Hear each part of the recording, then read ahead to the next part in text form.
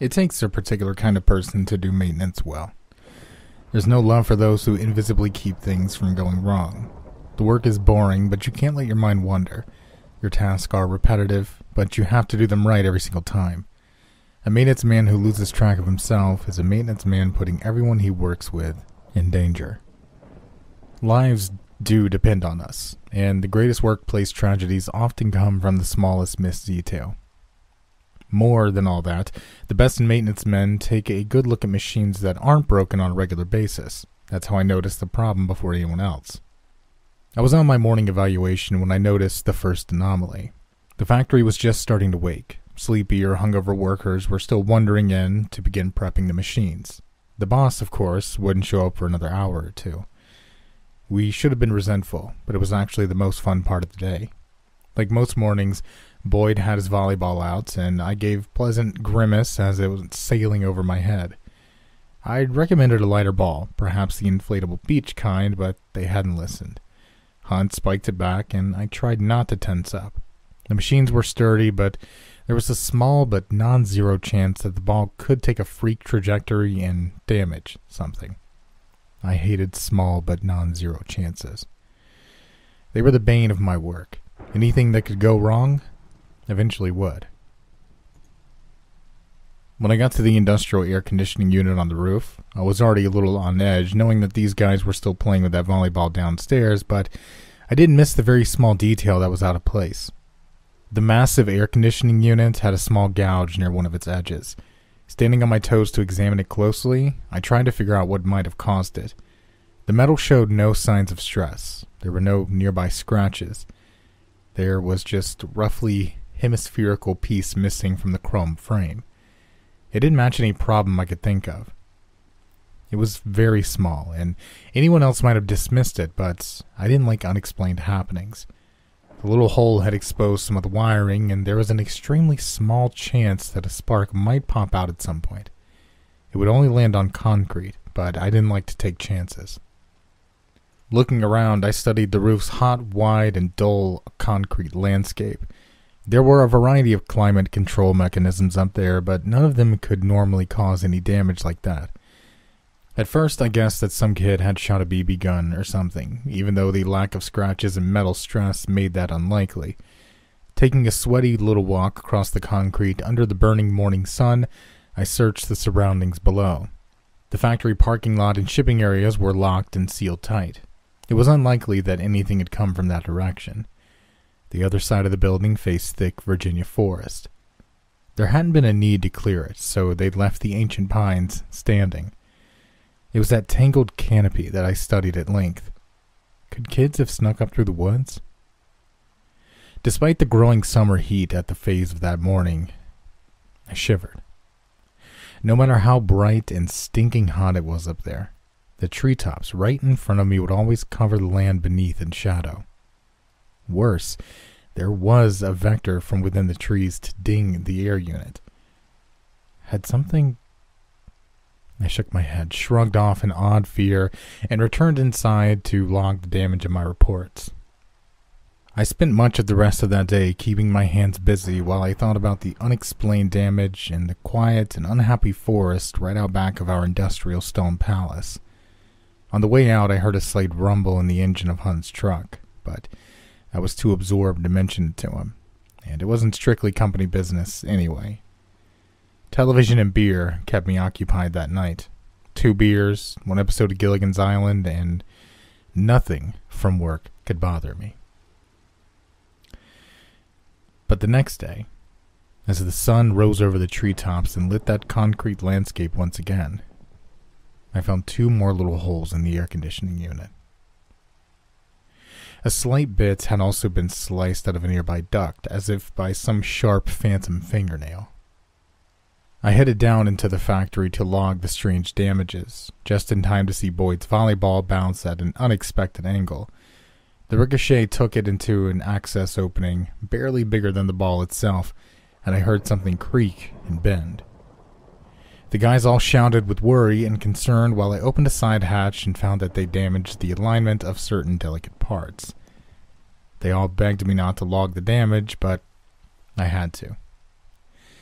They pleaded with me not to report how it had happened, and I had to relent. There would be nothing to gain in telling my boss about their morning volleyball ritual.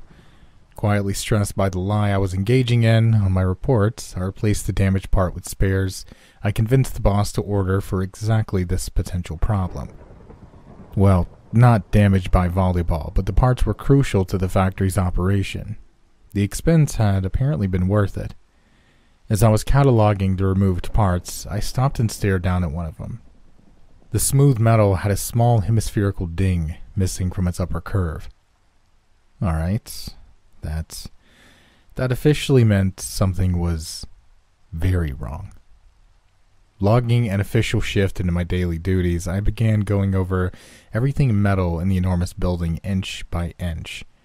2 or 3 hours in, I'd found no further dings, and I was about ready to head to lunch until I saw a similar hole in the brick wall. It wasn't just happening to metal. What could do something like this to a random brick and metal without any common vectors? Before I could think further, the boss came around. I first felt his presence as he stood all tall and disapproving behind me. What's going on?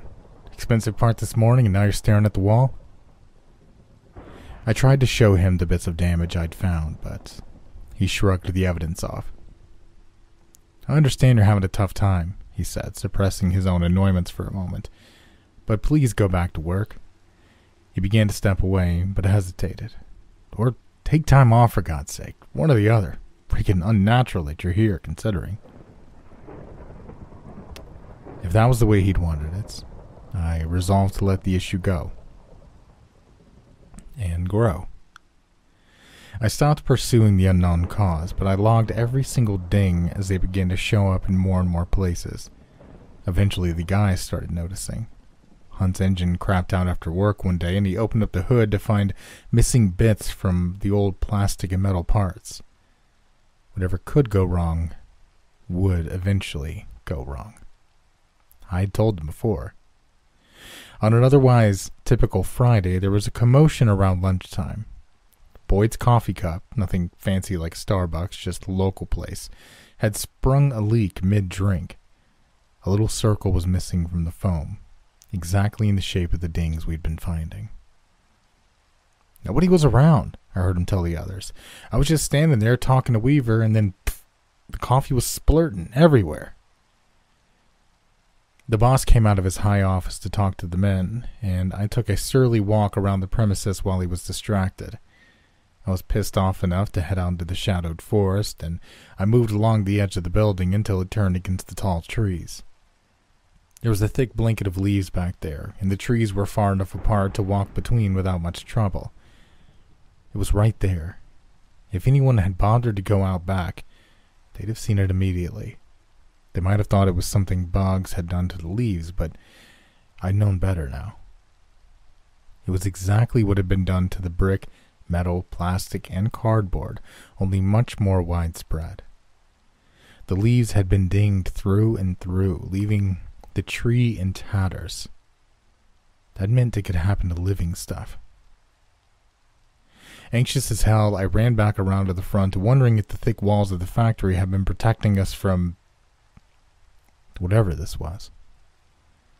Could it hurt us? Would a chunk suddenly go missing from me if I played around back there too long? In a scared frenzy, I went to the boss and even dared to show him the back. I could see it on his face. I knew he believed me. But he said otherwise. This is natural. Little critters do this every summer. We can't shut the factory down. That cost the company millions, and me my job to boot. I think you should take some time off. Seriously, you've got 13 days leave. Why don't you take it? Just like that, he put me out instead of shutting the place down. The first nights, my usual 2 beers became 4, and then 6. I didn't exactly joke around with the guys, but I liked Boyd and Hunt well enough. What if a ding went missing from their heart while they were working the lines, or their brain? Would they just be fine one moment and then dead the next? They both had kids, At first nights, I wallowed in anger and fear, but did nothing. The weekend came, and I was less agitated, knowing that nobody was in immediate danger, but Monday rolled around and brought it all right back. Nobody called or contacted me to ask if I was okay, but my thoughts were still with them. That second night off work, my usual 2 beers became 6 again. This time, I did something. The boss had forgotten to take my keys. I wasn't really fired in any case, but I might be if they caught me on the premises at night. But it had to be done. I spent a few hours going every inch of the place by flashlight. The little holes and stuff had grown in number. I found them in many of the machines, in the walls, and even the food that had been left in the break room and the fridge. I also found a pile of damaged parts. I knew what the boss had ordered. It was less expensive to just keep getting parts. He'd simply be replacing the damaged pieces and ignoring the problem. Balling up my courage, I crept out back. This time, by flashlight, I found something. It was like a mushroom, spiky, menacing, and alive. They were like burrs I'd seen before in forested areas, but they vibrated ever so slightly as my flashlight fell on them.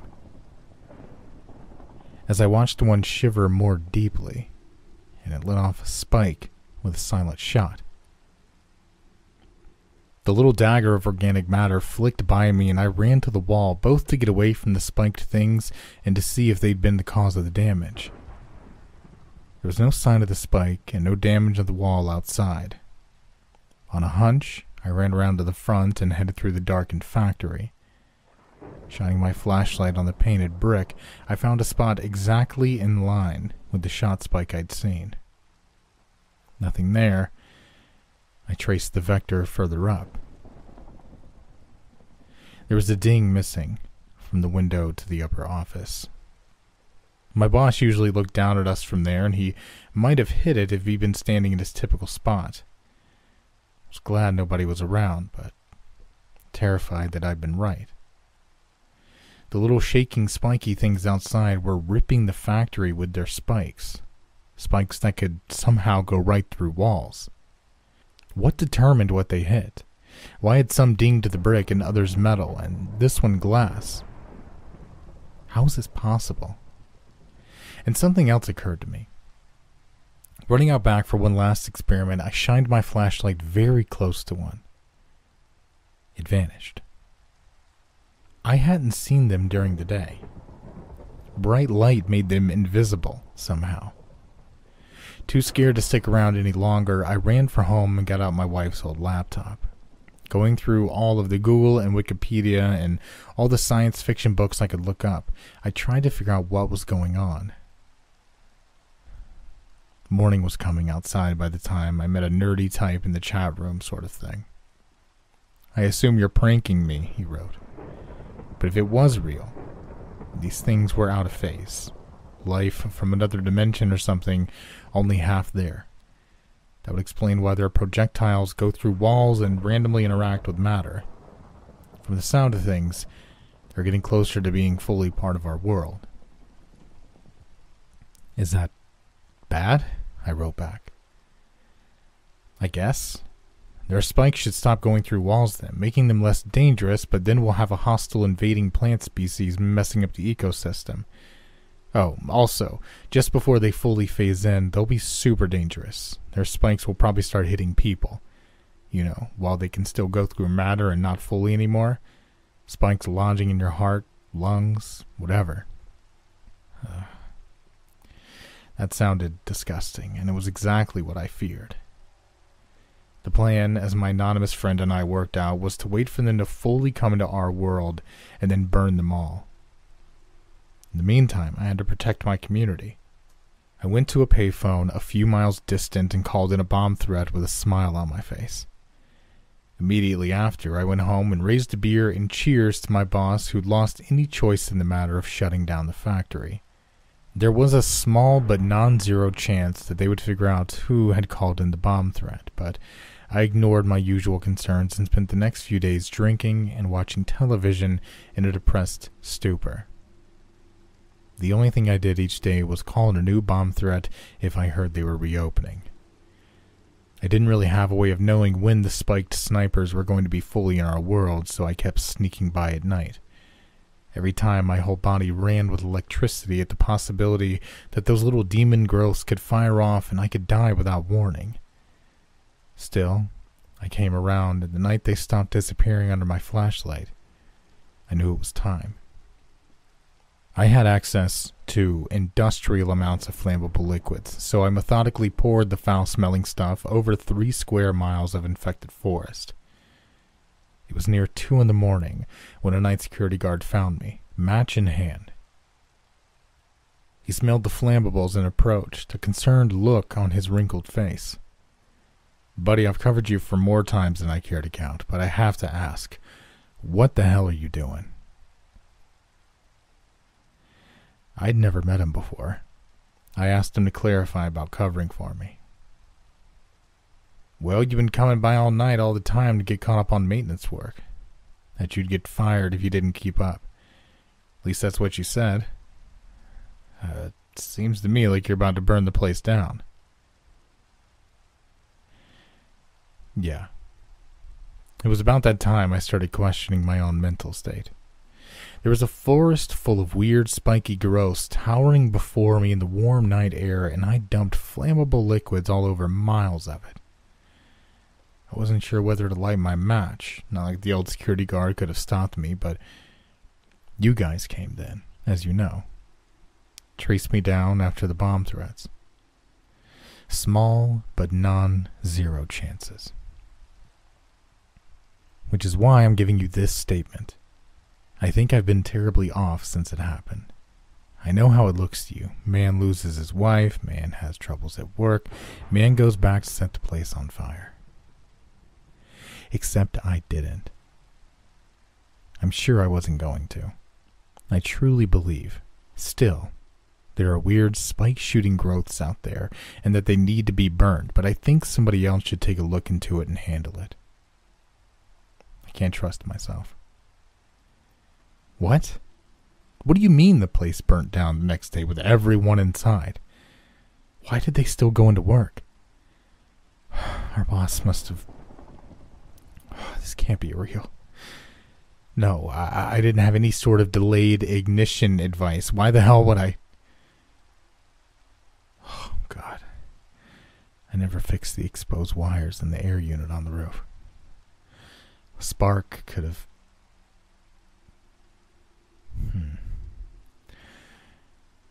I think I'd like my lawyer now.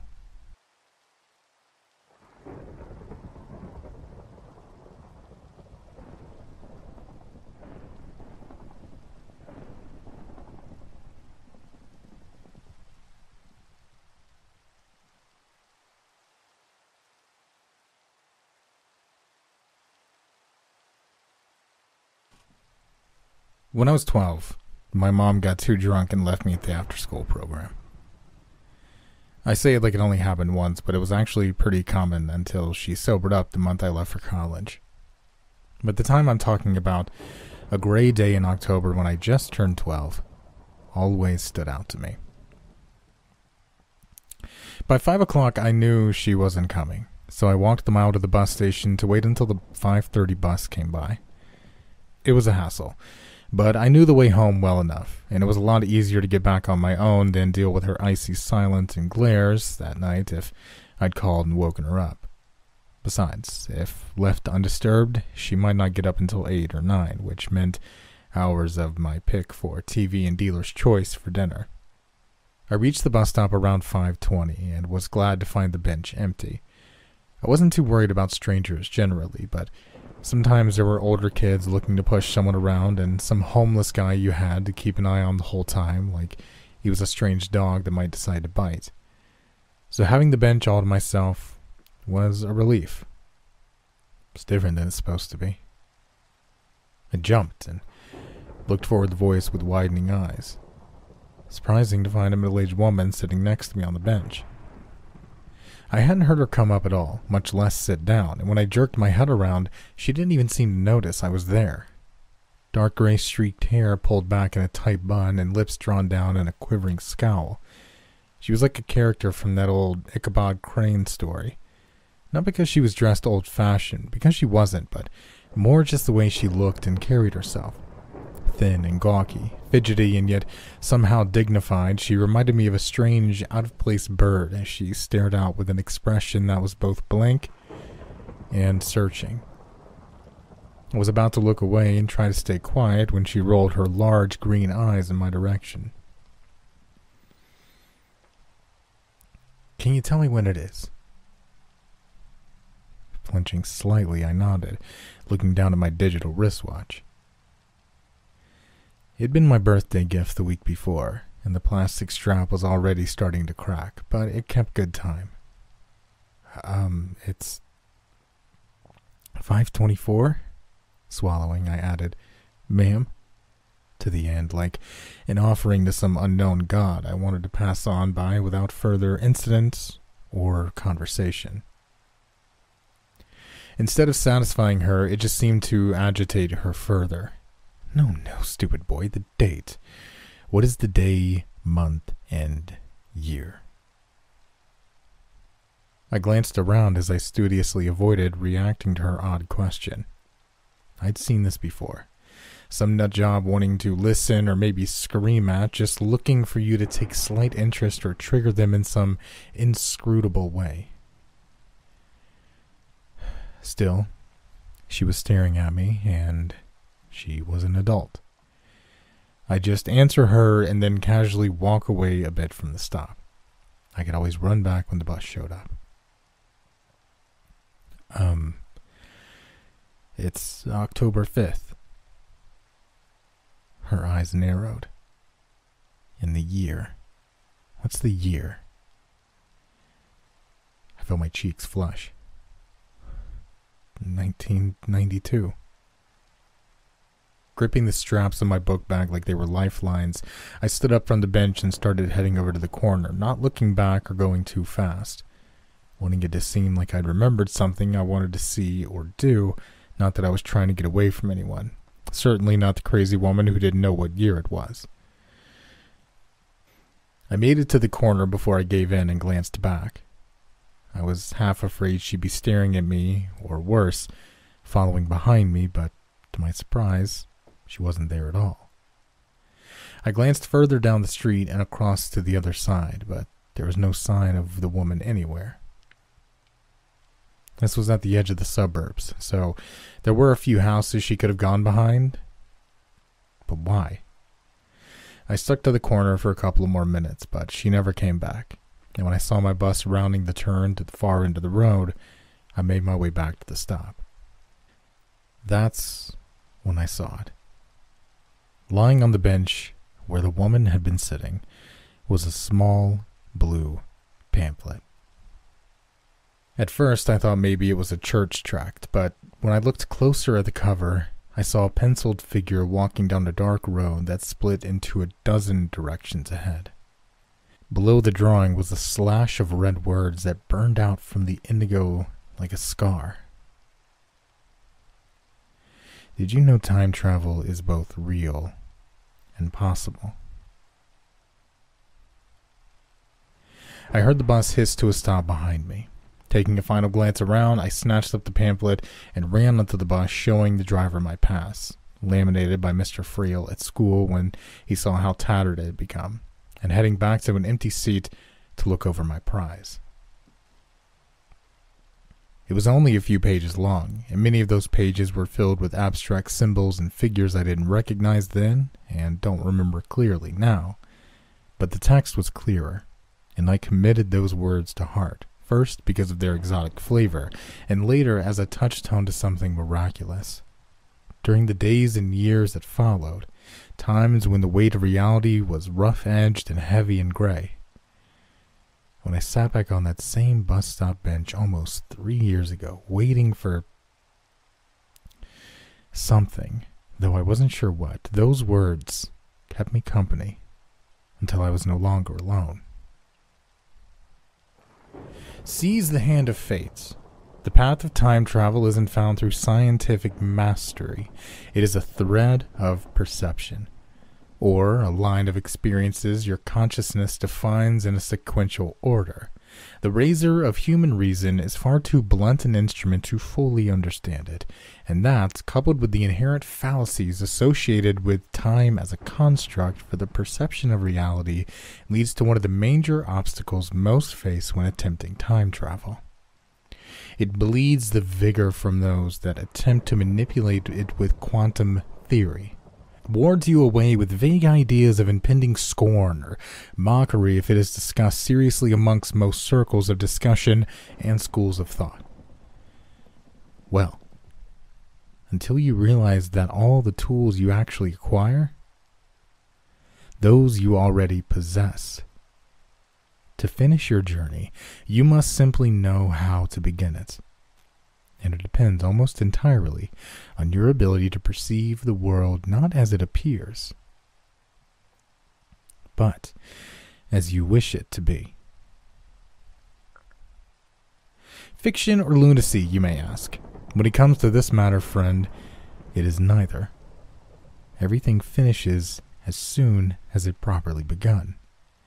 And you begin by understanding one maxim above all others. Time is a lie.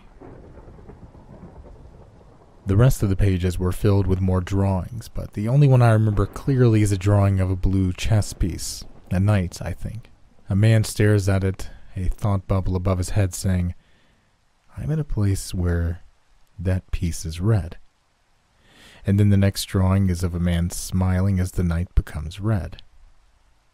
It sounds silly talking about it now, but the impression I got from it all back then was that you could change time, or at least change what path of time you were on, if you could just find a particular thing. It could be anything, really, just something you could alter so completely in your mind that it changed reality.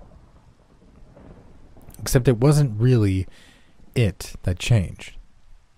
It was you. You traveled to another place, another timeline, where that reality you had pictured for yourself was real. I'd spend hours trying to make it work as a kid. I'd pick out a poster on my wall, or the color of my pen, or the type of car that always sat across the street from our apartment building, and try to will some detail of it to change. Never worked, of course, but that never stopped me from trying, from always looking for that magic switch that could flip things from bad to good. Come to find out, the switch was just getting away from there. Not that I didn't have any problems or heartaches after I left home, but college showed me so many new ways of living, so many new friends and opportunities to learn and grow. Well, it may not have been a secret path to a different timeline, but it was good enough for me. And over the years, I've been fairly lucky. No big romances, but a few small ones, and I've never done without work or fun for long. All things considered, this version of things has turned out okay for me. Or at least I thought they had. On June 30th, 2018, I got a text message from a number that I didn't recognize. It didn't say who it was. It just simply said, "Go back to the bus stop. It's different than it's supposed to be." My heart leapt in my chest. I knew immediately what it was referring to, impossible as that seemed. I'd never told anyone about that day at the bus stop, never showed the pamphlet to anyone before it eventually got lost somewhere between moves over my adult years. And normally, I'd be 1,000 miles away from any shot of visiting the old spot, but not that week in June of 2018. That week, I was home, burying my mother. I thought of 100 reasons not to go, the chief among them being that it was going to be some weird coincidence or a waste of time. Still, what are the odds of getting that exact message that was uniquely meaningful to me, especially when I happened to be back in town for the first time in years? And it wasn't a question of time. My flight back out wasn't until the following day, and I'd had all the memories and mourning and catching up I thought I could stand for one trip. So I went. The bus stop wasn't much different than it had been 25 years earlier.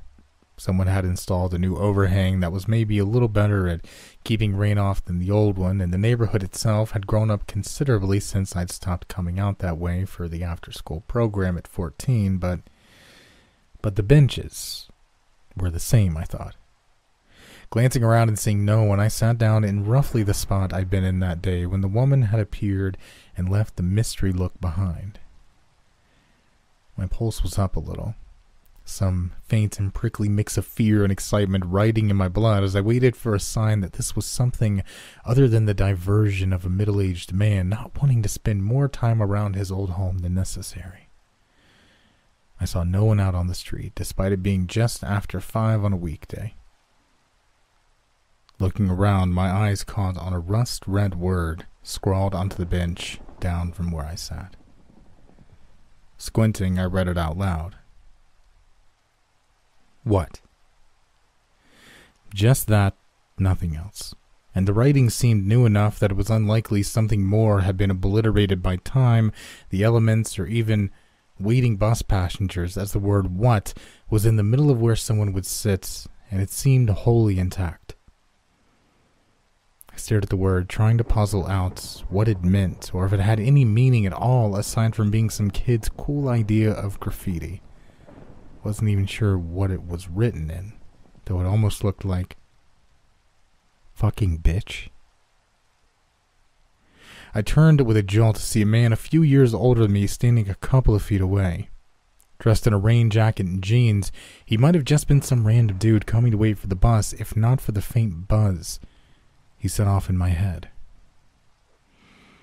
It was a feeling that said this man, with his thin face and deep-set black, dark eyes, was serious and dangerous, in a way most things I'd encountered in life were not.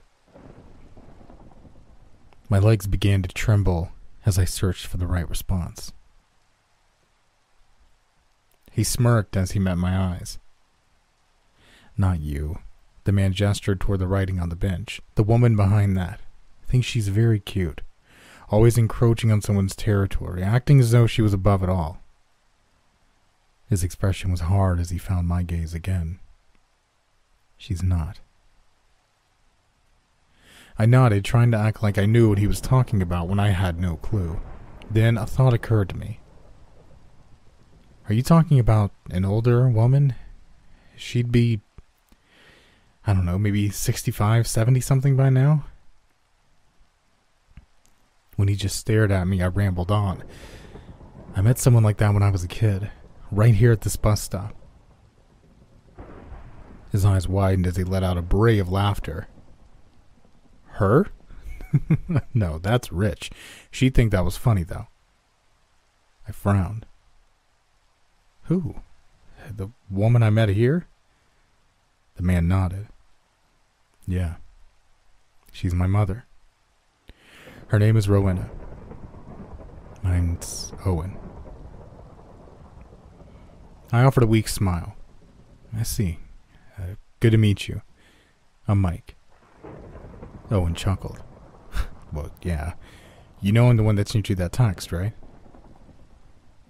Swallowing, I gave a nod. I was guessing that when you said she was your mother. I don't know how you found me or got my number, though. I paused, giving him a chance to answer. After several moments of silent staring, I looked away and went on. But I guess I got curious. Curious why I got the text and what it meant.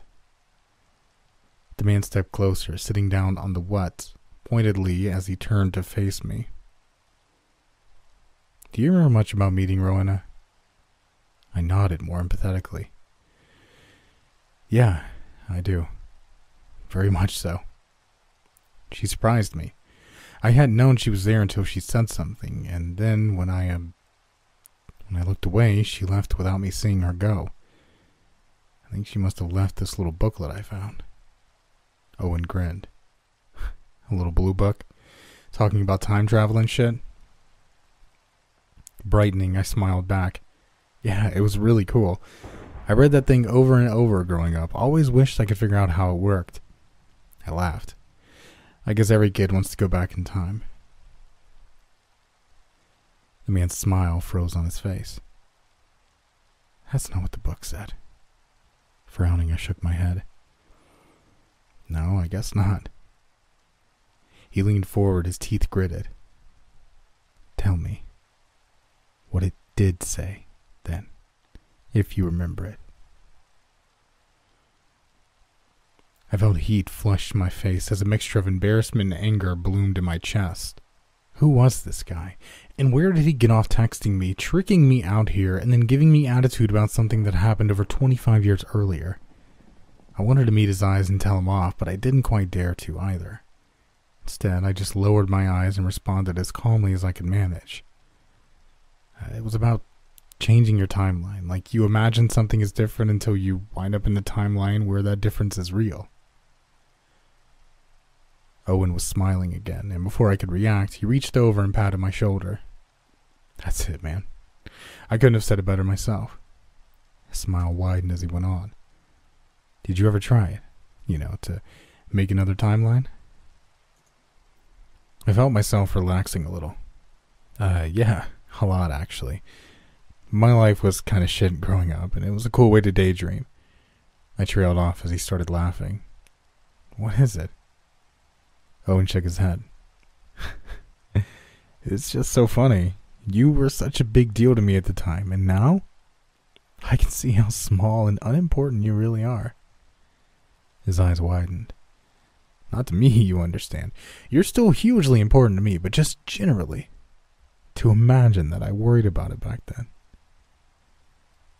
I stared at him in confusion. Worried about what? What are you talking about? Snorting, he shook his head again as he smiled ruefully. Killing you. That day on the bench, I was supposed to kill you. I dreamed about it, you see. My family always dreams about the important kills, and I'd had a dream about you.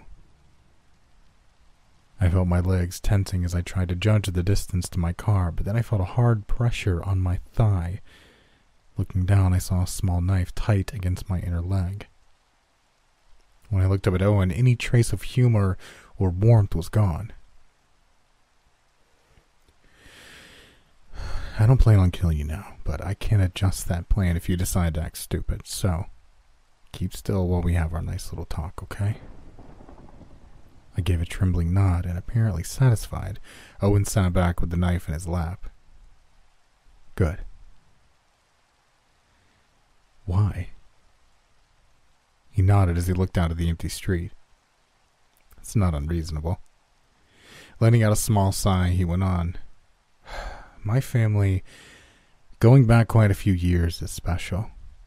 Part of a very old way of living, called a philosophy or religion if you like, though I think it's something both simpler and more complex than either. Glancing at me, he smirked again. Most people are born like you, little more than cattle or sheep. You live small lives and die small deaths, usually with little impact on anything other than the couple of cows standing nearest to you. And even they start grazing around your body soon enough. I don't say this to be condescending, as I truly don't think you have a choice in the matter. It's simply your nature. Clearing his throat, he went on. Then you have the anomalies. The serial killers and mass murderers. Maybe some of them sense something of the truth, but most are just mistakes of nature. Mad animals with a drive to inflict pain because they feel so much themselves, or because they can't feel any at all, and it drives them crazy. And then there are us, something higher and better. We kill not out of some warped desire or aberrant purpose, but as part of our journey of ascension toward a higher realm of existence. This may sound crazy to you, and for that I apologize. There's part of me that realizes trying to explain this to you, to make you understand, is like trying to teach a dog how to do calculus or compose a sonnet. But I do feel compelled to try out of some strange respect for you, or at least what you mean to me, and perhaps to honor my mother's memory now better than I did when I was young. Sucking in a shaky breath, I shrugged. Tell me what you need to. I'll listen and try to understand. Just please don't kill me. Worried I wasn't responding enough to what he was saying, I threw in, how does this honor your mom's memory? Was she like you? The corner of Owen's mouth ticked up as he watched me. Oh yeah. She was quite wonderful. Always so clever and full of life and mischief. He gestured in my direction. This time travel pamphlet, for instance. That was taken from some of her things. At one time, it had been used as a talisman, a means of safe travel into territory of another. Leaning forward, he tapped below his eye. We can often sense others of our kind, but not always, and that by itself is not a guarantee of anything. But there are talismans, coded books and symbols, behaviors and phrases and acts that can, to those who know, act like a secret handshake. A way of saying we share the same way of living and walk the same path, at least for a while.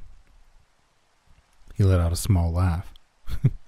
Mother's way was to make curiosities. Obscure figurines engraved with the right markings or coded messages hidden in what appeared to be secret knowledge or forbidden ritual. I always thought her time travel pamphlets were silly when I was growing up, but after I lost her, I appreciated it more.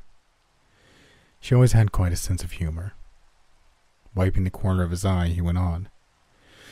So I decided to honor her that day by carrying the booklet with me. When I realized I couldn't kill you, I left it behind on impulse. He leaned forward again and squeezed my arm.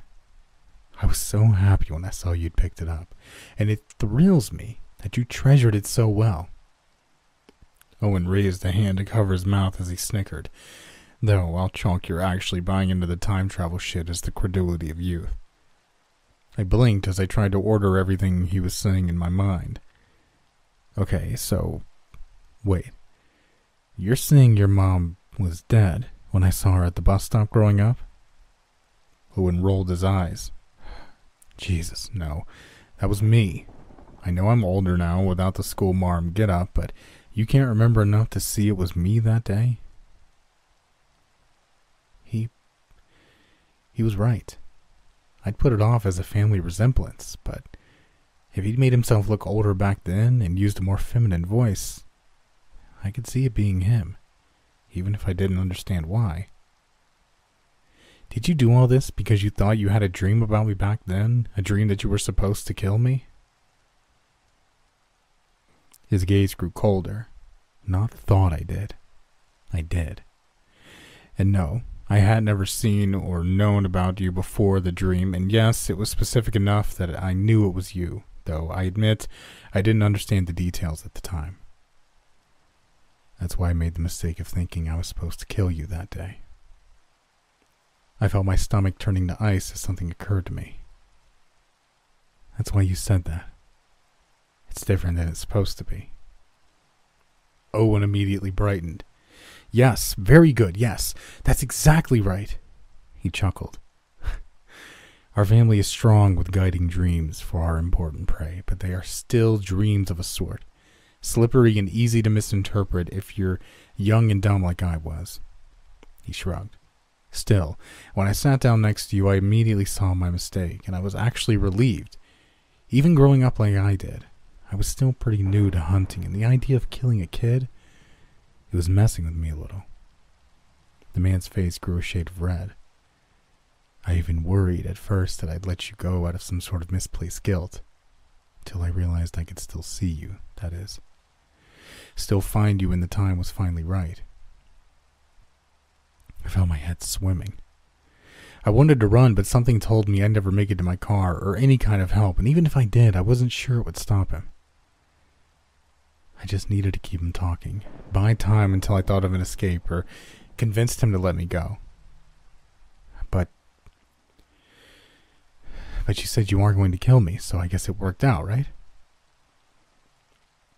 Owen shook his head slightly. No, I said I wasn't going to kill you today. And I won't unless you make a scene. But it's not your time quite yet. When he grinned at me this time, I saw a hungry-looking wolf. But it's much, much closer than it was before. Please, please don't. Just let me go and forget about me. The man folded up the knife and slipped it into his pocket as he studied me. Don't ruin this with begging. I've found you quite likable, all things considered, and I'm glad I decided to share this with you. Yes, it will make you dread and worry until the day comes, but maybe it'll also help you understand that it's a worthwhile sacrifice you're going to be making. I can feel haptheosis, or at least epiphany, in your blood. And I promise not to waste it. He leaned forward and patted my leg. I'll always treasure your death. I sat staring for a while, afraid to move or even breathe, casting about for some magic combination of words or actions to scare him off or make him change his mind. But there was nothing. All I could do was survive the encounter, go to the police, and then make sure I never saw him again. When are you supposed to do it then? I knew I'd said the words, but I barely recognized my own voice. It drifted out of me, disconnected and thin, to hang between us. And I didn't really expect him to answer, but then he did. March 19th, 2021. I let out a gasp. The certainty and solidity of this prediction cutting through me like cold wind. Okay. Where's it going to happen? So I can make sure I'm fucking far away from there. Owen shrugged. I don't know. Me meeting you, telling you all this, it's going to change things. You'll try to get help, get me arrested or something. When you realize no one can find me, you'll try to run. Maybe even hide. He sighed softly. I didn't tell you this to make your last years full of fear and trying to escape, but I can see why it would go that route. He patted my leg again. I know it's probably going to sound insincere, but I encourage you not to give into that fear. Live your life. Appreciate it more because you know it has a short expiration date. Don't waste it worrying about me. I surprised myself by laughing bitterly. Sure. Just give up. Make it easy for you, right? It was Owen's turn to look surprised. No, not at all. I thought you understood. He leaned toward me, his face serious but not unkind. I can always see you. Like a distant light, no matter where you go. I've seen you since the day of the dream, and I'll see you until I take that light out of the world, and no matter where you go, no matter what you do, it won't matter. I'll always find you. I jumped as I heard a hiss a few feet away. Looking up, I saw the bus had arrived. Owen stood up and gave me a parting nod before getting onto the bus. The driver looked past him and called to me. You coming too? I shook my head, and the bus took my killer away. In the almost 3 years since, I've tried to live my life while also protecting it. I did go to the police, but they never found Owen or anything about who he really was or where he'd gone. Maybe they thought I was lying or crazy, I don't know, but after this first month, I gave up trying. For the next 2 years, I lived my life fairly normally. Got an alarm system and a gun, but not much else changed other than my being more frugal than normal.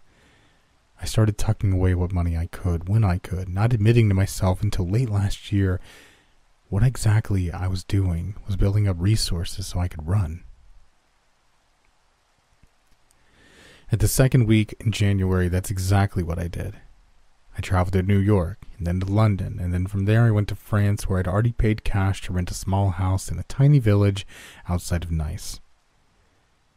I didn't speak a word of French before December, and I'd never really wanted to go there, but I thought that made it a better spot than somewhere I might have talked openly about or searched the internet before.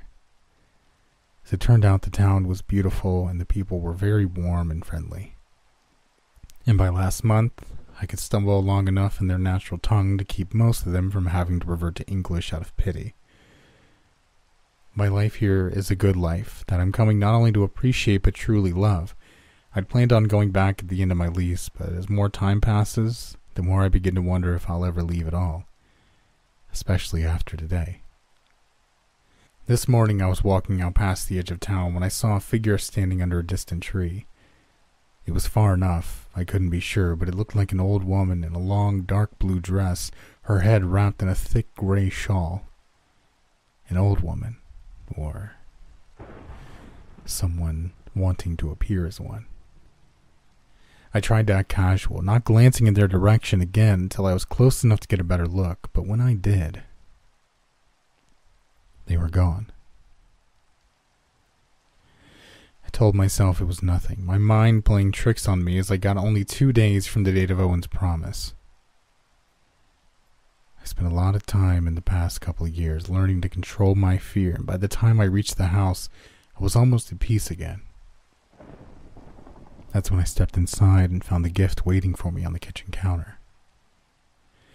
It was a wooden chess piece, a knight. Originally it had been a deep blue, but you could hardly tell it now, hidden as it was under the new layer of paint still drying across most of the horse's head and neck, the color vivid against the pale countertop. It was a deep and dark shade of red.